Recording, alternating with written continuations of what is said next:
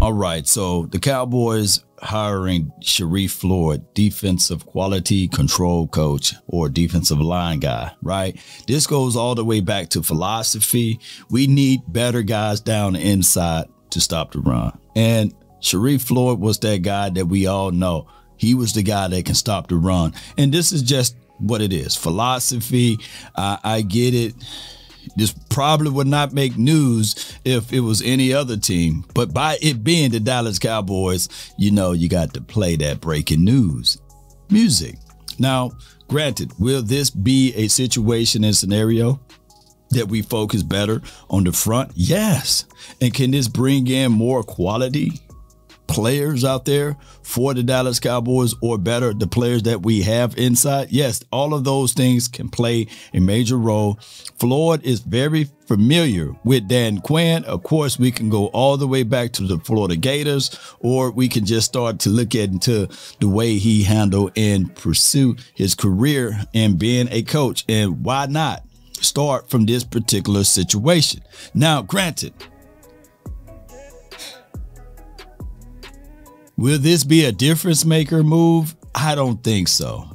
This is just what the Cowboys do. Bring in somebody that they know, bring in somebody that's comfortable, that can fill in the gap and understand what the coaching philosophy is all about. Let's not get mad about this pickup. Let's be happy about it, because at the end of the day, you still have Dan Quinn, who's organizing all of this stuff, who's got everybody in the right spot, in the right places. And as long as Dan Quinn is the centerpiece, everything else will work its way out. Remember, you want the coach to be able to split himself and to share his thoughts and his belief to his contemporaries or to his staff, and then his staff break down the philosophy of the coach, which is the defensive coordinator, down to the players. And you want the players to have the mindset to be many coaches of the philosophy of Dan Quinn, if that makes any sense.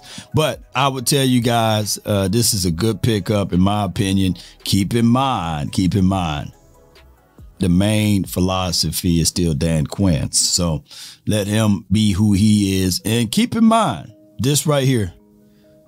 Just because they played the game don't mean that they will coach the game the same way.